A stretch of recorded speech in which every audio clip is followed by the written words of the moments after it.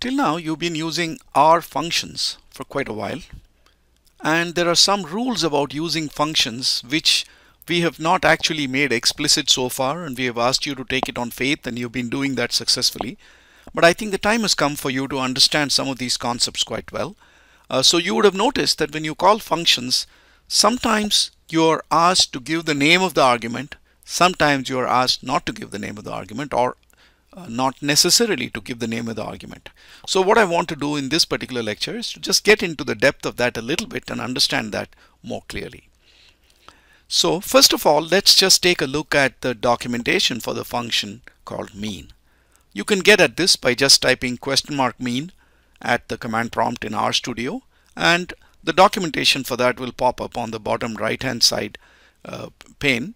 And the initial part of that documentation shows you that arithmetic mean is the name of the function. The description is a generic function for the trimmed arithmetic mean. Right now we won't get into the trimmed part of it. And it says usage mean x comma dot dot dot. That means the first argument is a required argument. All the others are optional arguments. Dot dot dot. There are several other arguments that are there. And when they say dot dot dot, what they are also saying is that there are many named arguments. So for example, you're seeing here mean x comma, the first argument is x, and the second argument is trim equals 0. The third argument is na.rm equals false. So the named arguments are all optional arguments, right? You can either supply values for them depending on the context or not. So let's look at this. So one thing you could do is to explicitly name the function arguments. So for example, suppose I have dat as a vector with some numbers, and I can just say mean dat, and of course that would mean that the first argument by default, right, if you looked at the previous slide, the first argument by default is the vector for which we want the average to be calculated. And since this is not a named argument, you don't necessarily have to give the name for this argument because its position, it's in the first place, so we can directly use it. And so therefore I can just say mean dat, and I'm going to get the result 5.5. But I can also say mean x equals dat, right? That is because x is the name of that first argument, right? So look here, the name of the first argument is x, so I can explicitly name it if I do want to do so. That's fine. Okay, so I can say mean x equals dat, and of course I get the same result, right? But because the first argument is x, if I'm giving only one argument, it's going to map to the first position, so it's going to work properly. So here we are using the positional way of calling this function, positional way of passing this particular argument by saying I'm passing dat in the first position and the first argument is x, so map it to x and do the job.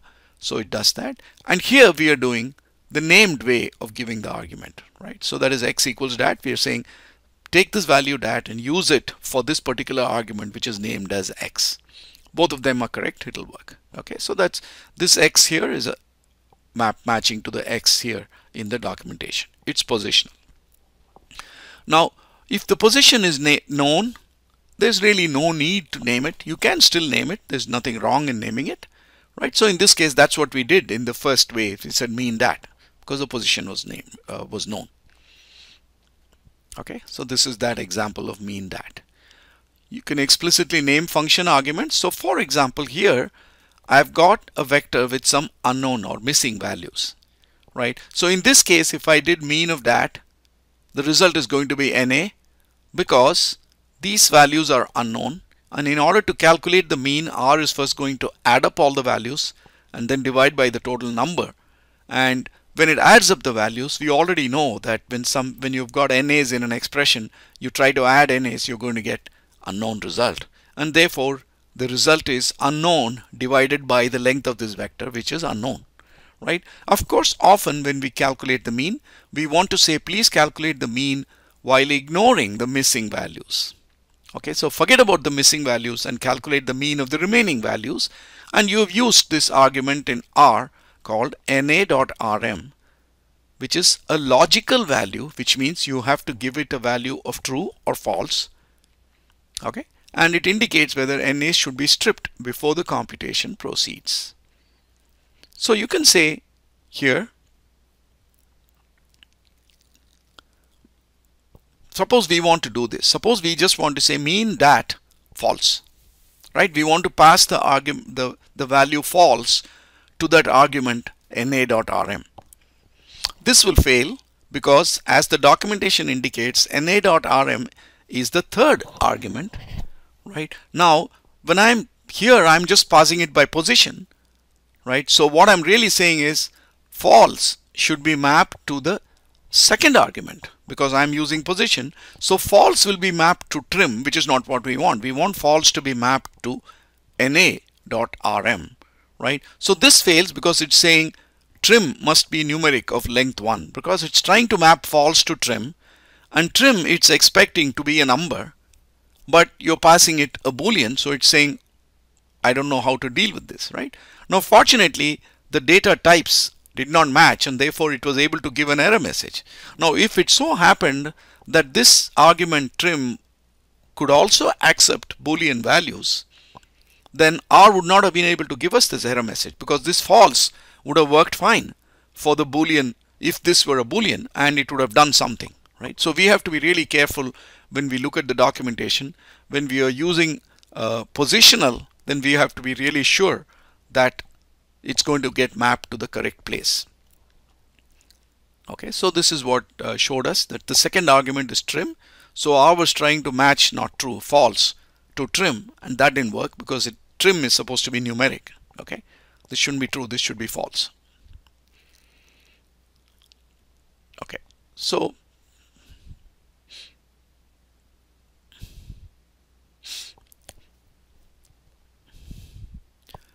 here if I want to pass true to na.rm, if we want to pass true, then I have to explicitly indicate na.rm is true, right? So now it will work because the moment you name an argument, then its position doesn't matter. Where you put it in the sequence doesn't matter, right? So in this case, although it's occurring in the second position, since I've named it, it'll get mapped correctly. And trim is an optional argument, so we are ignoring it. Okay, so then this is going to work fine. It's going to calculate the mean, ignoring the two missing values. Okay, since we are skipping the second argument, we need to let R know the true is the value for na.rm and not for the second argument, which is trim.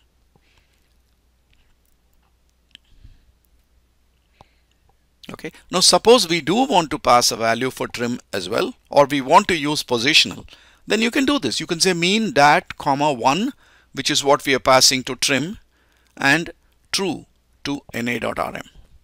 Okay, and by the way, when in the documentation, when it says trim equals 0, na.rm equals false, right? Now these are all optional arguments, and what these things show is these are the default values that R will use if we do not pass any values for them, right? These are optional, so we can just say mean dat, right? In that case, R is going to say trim equals 0, na.rm equals false. Those are the values it's going to use. If you want trim to be 1 and na.rm to be true, then you can do this.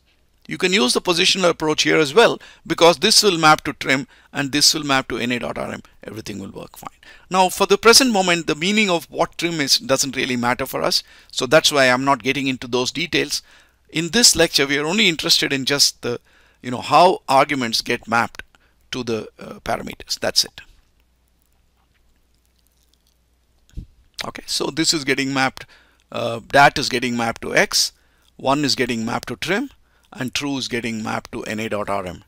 So everything is fine.